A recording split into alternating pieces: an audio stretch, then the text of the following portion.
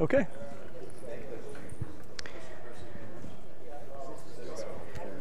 Yeah. No, we'll get started now. Okay, so welcome everybody. We're going to go ahead and get started. So we're here to tell you about OpenStack at MiMedia, which is a scalable consumer media company. So what we want to do today is first we're going to introduce ourselves. I'm Michael Yoon. With me is Peter Chen, our Director of DevOps, and Charlie Corona, our Systems Architect.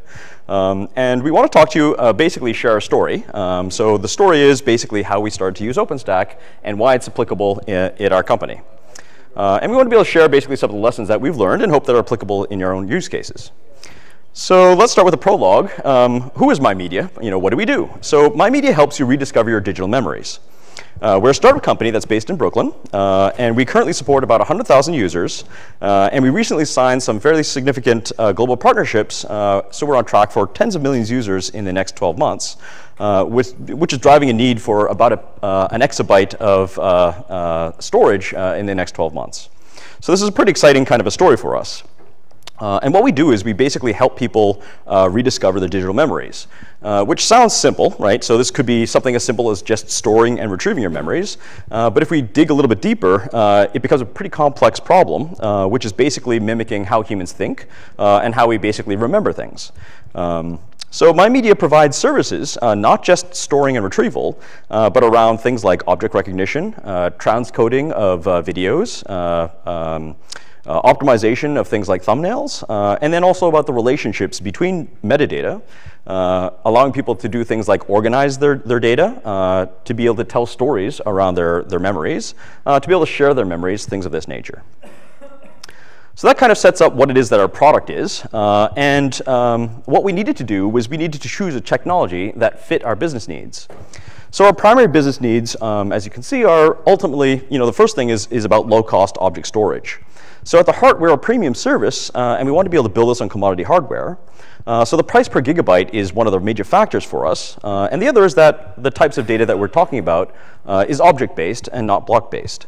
So low-cost object storage is one of the first requirements. The second is that we have a lot of variable workloads. So as I was mentioning, there's a lot of things that we do, not just storing and retrieving the data, which includes things like video transcoding or facial recognition. And these types of different tasks have got a wide degree of variation in terms of both the latency and the nature of our workload is quite bursty, right? So people will sometimes upload tons and tons of stuff from their desktops, and other times it'll be sort of one photo a week as they capture things as they take them.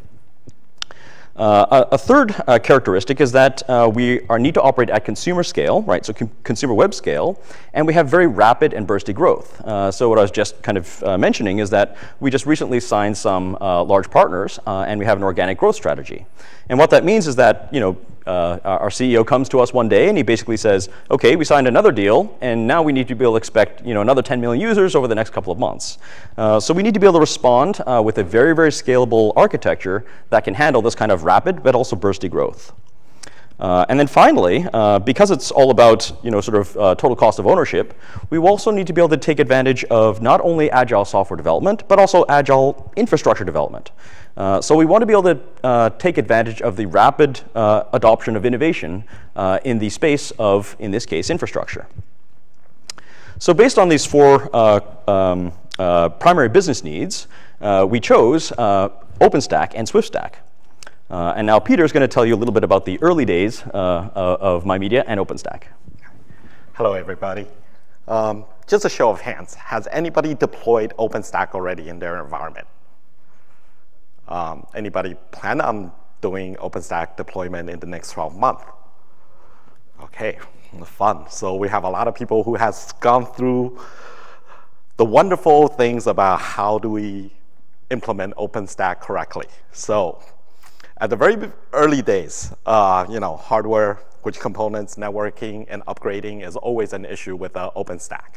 So our first reference to OpenStack, as you can see, is our first iteration of deploying OpenStack. It's a very, very high-tech environment. Not too many people that I know of has done this before. So as you can see, we have our OpenStack environment, which does our compute, our Neutron, and we have our USB drive that does our Swift. So this also proves that you can deploy OpenStack on almost any environment, any hardware. So we have pretty much proven that. So I hope your environment will be a little bit more robust and going forward. So we started out pretty early in the OpenStack days. So let me get another show of hands. Who really likes setting up Neutron? Nobody? All right. So part of the stuff, our network issue, has always been how do you set it up correctly and how do you keep it running smoothly? So at the very beginning, GRE tunnel is always a heavy, heavy beast. It's, there are reports out there is 30% slower than your normal VLANs and VXLANs. So we went through a few iterations of how to set up Neutron properly and how we can get around all the latencies. So the other thing is documentation. I guess everybody has Googled quite a bit while they're setting up their own OpenStack. And you can probably see there's about 1 million people with 1 million different ideas of how you should set things up. So that's always the interesting part. You know, there is a lot of documentation, but it is always very specific to that person's point of view when they're trying to deploy it. So that's always a fun thing to do, give you a lot of time to look at Google's logo and see what's happening on the day. So the next thing is hardware. Exactly how do you set up your OpenStack hardware? So you have 1 million reference architecture that goes from one single node to about a forest of 100 servers. So how many Neutron should you put in? How many compute should you put in? Those are all the fun stuff, and what kind of Swift environment you should set up. You know, how many proxies, how many nodes.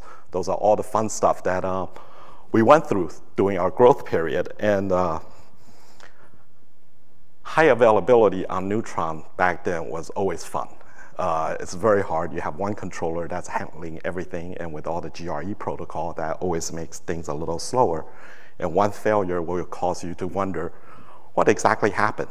And in the old day, the hardware will go into kernel panics a few times. And since it's Neutron, your entire environment goes down. So that's the fun part of things. Then the next is performance tuning. Going back again, whose document do you read? Who is the, I guess, the de facto person to talk about performance tuning? So those are all the things that's trial and error. You have to figure out exactly what your needs are and how many times you can fail to figure out exactly what the right thing for you to do should be. So since all the failures have been laid out, Michael here, Charlie here, will tell you our current infrastructure. Sorry. Okay. So just before we get into what our current production looks like, I want to tell you a little bit about Chapter 2, which is how we customized our architecture for our application and vice versa. So what you see in front of you is a brief high-level summary of what our application does, broken down into logical components. And so I'd like to walk you through 2 examples of how we configured our application, or how we needed to configure our application for our architecture and vice versa. So the first example is a scenario where a user would be uploading a large video. And so if they're doing this from their phone, it might be over Wi-Fi, it might be over cellular. And we want to be able to do this partially so that they don't lose content if they go in and out of Wi-Fi. So this is what we call partial uploads or segmented uploads. And basically, the point is here, we originally designed this where the partial uploads were stored in local storage. But we realized that that was not very stateless, and so it didn't fit our scalability requirements of our application servers. So we then explored other kind of solutions like Memcache and or Redis. And here's an example where we finally decided, you know what, we're using Swift. Swift has got capabilities for things like large manifest files or large objects using manifest files. And so what we've ended up using is that capability of Swift to support our partial uploads, where we have specific containers to store the metadata for the segments with specific storage policies, including things like expiration, time to live of the partial data, and as well as less redundancy, right? So that we don't need to store those with quite the same redundancy as the original files. A second use case is an example of how we support video streaming. So video streaming is something that is a very large, important part of our product. And so we transcode files when they get uploaded. And we prepare chunk lists. We prepare a couple of different optimized copies of it. And then in order to be able to efficiently implement video streaming, we need to be able to have the byte range requests from our underlying object storage layer. So this is another example where it was important for us to ensure that the underlying object storage technology, in this case Swift, supported byte range requests in order to be able to avoid moving more than is necessary back and forth in our sort of east and west networking. So in general, underneath the chapter of customizing the application for your architecture and vice versa, there are three kind of primary lessons or kind of things that we needed to focus on here. One is design for Swift, right? So the main characteristic about Swift, or one of the main characteristics, is that it's an object store with eventual consistency, right? So it's important for our application to not treat it like it's a relational database that'll instantly, you can always, get back exactly what you stored, but rather that sometimes the data you write there may not come back, and you have to write your application to retry, these sorts of things. It's also important for us to design for networking, right? So in our particular case, we have a decent amount of moving things back and forth from our storage layer. And so it's important to be able to architect our network to be able to support as much east-west traffic and proportion it and reduce the amount of north-south traffic out to the internet. Thirdly, and this is just a general design principle, we want to be able to design for virtual compute to be able to satisfy our need for variable workloads, which means that we need it to be as stateless as possible, right? So we wanted to be able to make sure that each one of our application servers, the uploading servers, the transcoding servers, the video servers, the API servers, are all as stateless as possible. And so let me give you a couple of quick examples of how we designed specifically for Swift, right? So I'm just taking that top layer, the first bullet, and here's some examples.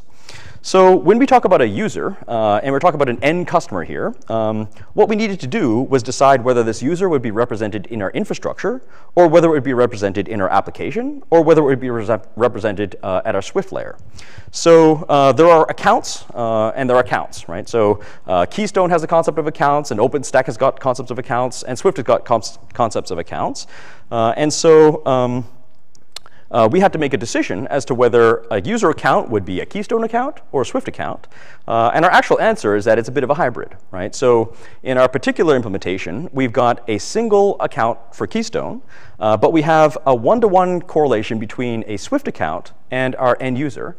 And then we use the special sort of reseller account inside Swift to perform authentication so that our application is the one that ultimately does all the authentication. A second example is Swift access. In one optimization that we attempted, or that we thought about, was to have our customers directly access the Swift object layer. Ultimately, we decided against it because it was mixing our business logic in both the infrastructure layer and the application layer. So when people decide to share things, or when people decide to restrict people from viewing things, we could have had people access the Swift object layer directly, but we ultimately decided that was mixing and matching where we'd be hosting our business logic. It could either be in middleware in Swift, or it could be an application layer, and that was getting pretty confusing. Another example is a choice of containers and how we distribute containers. These containers are not the same thing as the Docker containers or the application containers that is another hot topic in OpenStack. But really, these are the containers specific within Swift, which are basically buckets and or folders. The S3 equivalent would be buckets. So containers and storage policies, we needed to choose how they map to our application functionality. And in our case, we have decided that there are certain containers and the properties around those, for example, storage policies, that allow us to be able to treat different types of storage differently, right? So we can treat video files, which are large, different from music files, which are small, but we don't make multiple copies of them for different resolutions, versus thumbnails versus original photos, things of this nature. OK, so Charlie will now talk about what our current production environment looks like.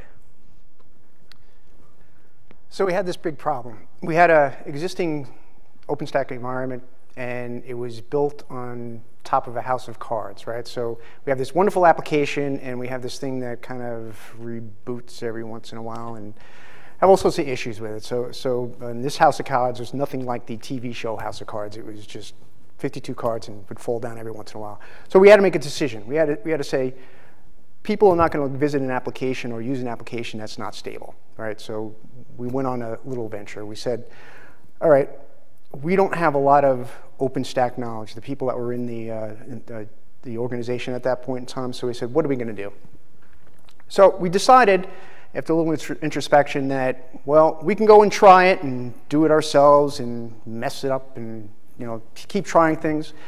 But we said, you know, we really want people to see this application. So that's when we decided to start partnering up with people, possibly with the eventual intent of taking it over ourselves once we've learned enough to handle the environment. So what we decided on was we decided to partner with Canonical for the OpenStack part and SwiftStack for the Swift's part, right? Since Swift is such a big part of our application. And a lot of smart people that we're dealing with. So we're basing ourselves on Ubuntu 14.04. We're using Percona ExtraDB for our MySQL backend. We have 2 racks right now. Not a huge environment, but it's got a 1.5 petabyte worth of disk for our Swift nodes. We're using New Relic. We're using a whole bunch of different monitoring things, because if you don't monitor your application, you don't know what's going on. You don't know what your customers are seeing, right? That's a big thing. And we also have a little bit of a mix. We're using some LXC containers here and some KVM there, and in general OpenStack. So we decided what problem we were trying to solve, right? So the big thing was get this thing stable. And we had to kind of look back and say, well, what is it that we really want to do, right? What is it that we want from OpenStack? We looked at some other things, you know, do we do it straight KVM? Do we do it VMware and all this other kind of stuff? And we started by looking at it and saying, what really matters to us? So in realistic terms, Swift is really what matters to us. We could run the applications on KVM and other, but we decided to say, hey, let's use the whole OpenStack thing, because it's pretty cool and it's up and coming, right? Who's in your environment? Who's in your organization that can take care of these things, right? OpenStack folks, there's not a lot of them out there. I mean, we're in New York, and you search for people that know OpenStack, and you know, it's either that they want $50 million a year to take care of it, or you know, they don't have enough skill. You know, they've opened the same manual that you did, and you know, that's what it comes down to. And you want to know how hands-on you want to be. Some people decide, hey, you guys go take care of everything. Call me when it's done, and we'll make sure our OpenStack, our applications are running on the stack, including Swift and whatnot. We decided that we want to be a little bit more hands-on than most people, right? We want to actually start gaining knowledge so we can possibly take this over at some point in time. But again, we think about it, what's our priority? Our priority is to keep our application running, not necessarily OpenStack.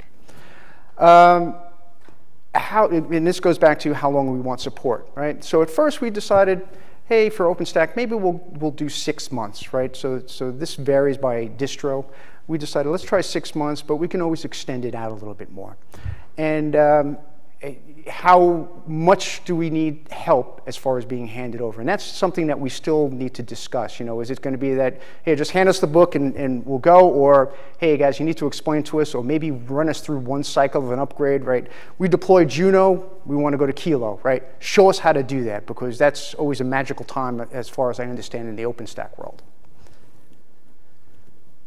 So choosing a distro, there's a bunch of good folks out there. And this is where it comes down to understanding what you need, what your platform needs, right? So we looked at Mirantis, we looked at Red Hat, we looked at Canonical and Ubuntu, and Rackspace, right? Spoke to a great bunch of folks. They were all very helpful. They obviously wanted to sell us stuff, but you know, we got a lot of information out of these folks. You know, it was good. You know, and it really came down to, you know, well, what does a distro give us? What do we want out of this, right? So we found that Canonical kind of fit us because they gave us more than just the distro, right? We were basing ourselves on Ubuntu, so we said, well, that's cool. So these guys know OpenStack and Ubuntu. And then we took a look at some of the other things that they were doing, such as Snappy, right? So Snappy kind of intrigued us. We said, you know, that may be down in the down future, you know, that Atom, Snappy, Core OS kind of thing. Maybe that's a cool way to do deployments, right? Not necessarily do, here's my WAR file, go deploy this kind of thing, right? And do they have any other connections, right? So we wound up finding out about a whole bunch of new people that we can connect to and get more information about, and kind of network with them and say, hey, did you ever do this before? Did you ever do that before? And that's one of our relationships is with SwiftStack. So that came about, right? So they've been great as far as helping us out. So how we did it, right? And again, this goes back to understanding what you want to do, right? So all you hear about an OpenStack is, you need tenants, you need VXLANs, you need this, you need that.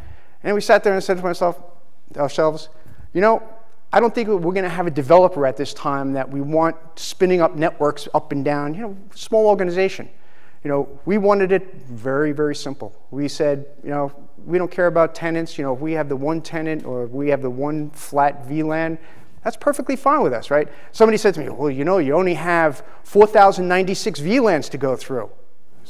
Okay, well, it's going to take me 20 years to do that. I'm going to start making up VLANs just because, right? You know, and then your network guys want to kill you because you're kind of like, really, that many VLANs? So that's what we decided, right?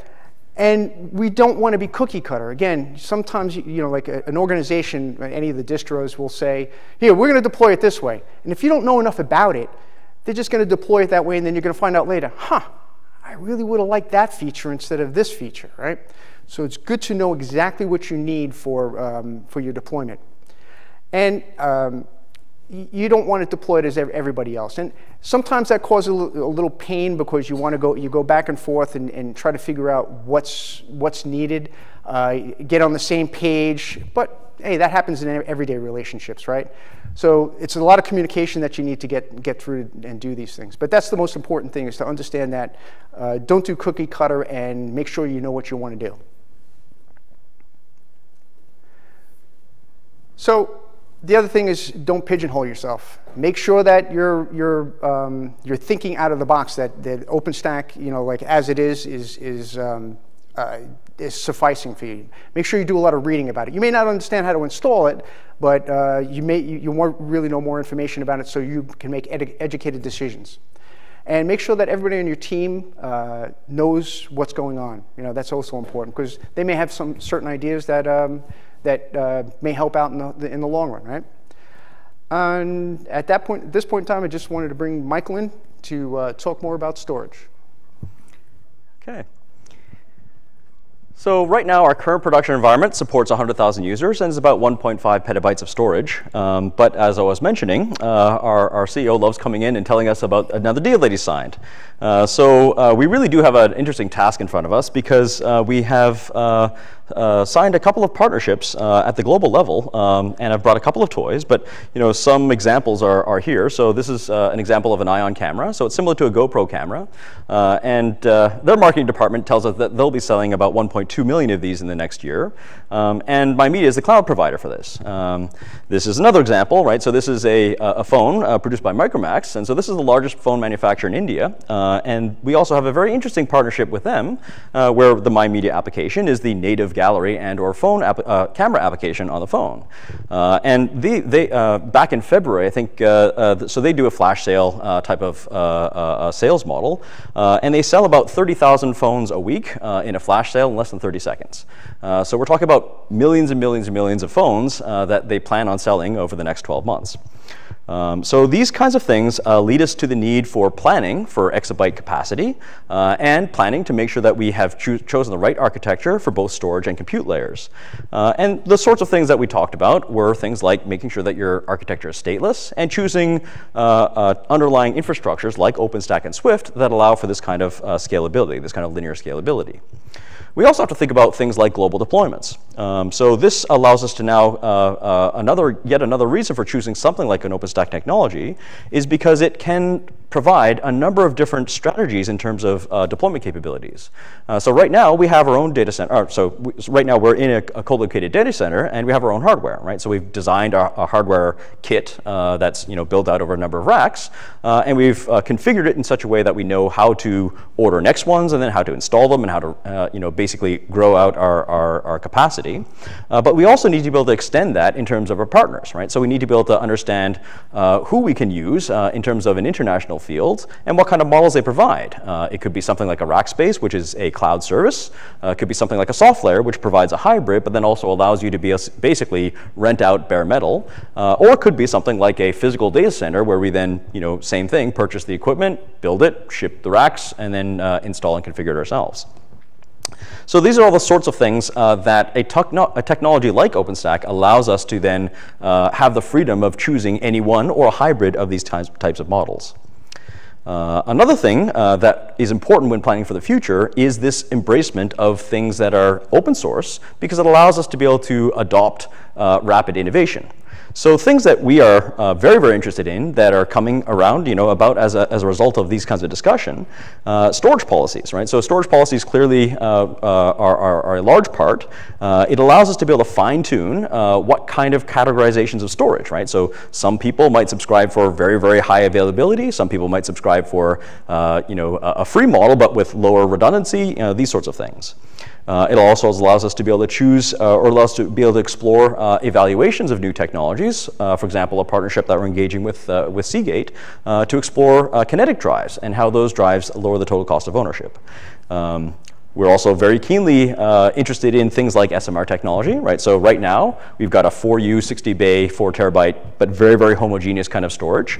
And it's interesting to think about, okay, well, how do we blend that in with, a 5U 96 bay, 10 terabyte, or maybe 8 terabyte SMR drive, right? And what does that do in terms of our lowering our total cost of ownership? Erasure coding. I think everybody's certainly everybody in the Swift world is eagerly awaiting the actual production availability of erasure coding, because this will materially impact, I'll be able to go to our CEO and one day it'll be, okay, here's our total cost per gig per month, and then the next day I'll be able to say, okay, and now it's only this. And those are the sorts of things that he will love to hear. Okay, so finally, just in kind of conclusion, the lessons that we've learned by applying, these kinds of choices, these design choices, and the choices between how we design our application as well as how we choose our infrastructure, really all fundamentally come down to alignment, right? So one of the things that I would certainly stress for people that are exploring this is first understand your business, right? So you're going to want to start by understanding what your business is and what your priorities are, because ultimately we need to be able to prioritize what are always insufficient resources, right? So unless you're I don't think anybody's got too many resources, and so prioritization is one of the most important things you can do. And just as a reminder, for us, for our particular business needs, we needed low-cost object storage with a variable workload. We need to be able to grow at consumer scale with a very bursty kind of growth pattern, and we wanted to be able to take advantage of rapid adoptions of innovations in order to be able to lower total cost of ownership. On the application side, it was important to align with the infrastructure and design it in both ways, right? So we need to be able to design our networking and our infrastructure to our application and vice versa. And then finally, the people, the thing that enables all of this, of course, is the people. So one of the things that's important when you're making these kinds of decisions is to ensure that everybody here, whether it's your business units, your infrastructure team, or your application team, is aware of what everybody else is doing. That doesn't mean that you have one person that does everything, but it does mean that all these teams talk to each other, right? So it's really important that your business understands your infrastructure and understands your application, and vice versa, right? So it's most effective when everybody really gets some understanding of what the choices and the impacts of those choices mean on each other. People is also where the desire and the perseverance is found, right? So we can talk about choosing a distribution, and I can certainly go to our CEO and say, oh, this choice is cheaper and this choice lowers the total cost of ownership. But at the end of the day, it really is about the perseverance of going through the documentation and finding out all those little, gotchas and those tips and tricks, and that requires a certain amount of, sort of character traits in all of us, and it's really, embodied by things like attending OpenStack meetings, going to meetups, interacting with the community. Those are really the only fundamental ways that a emerging technology like this, you get a true answer. It is not something that is just out of a book that you can just go and read. It really is something that requires an awful lot of research. And so ultimately, as part of this is also, of course, the partners that you choose. So here's an example of some of the partners that we are working with, and they help us along the way. So we don't claim to know everything. We're, in fact, relatively new at OpenStack, and these are the partners that help us to give us a boost, accelerate our learning, and then, most importantly, transfer the knowledge so that we do become experts. OK, thank you very much. So this is who we are. And if anybody has any questions, now's the time. Yes?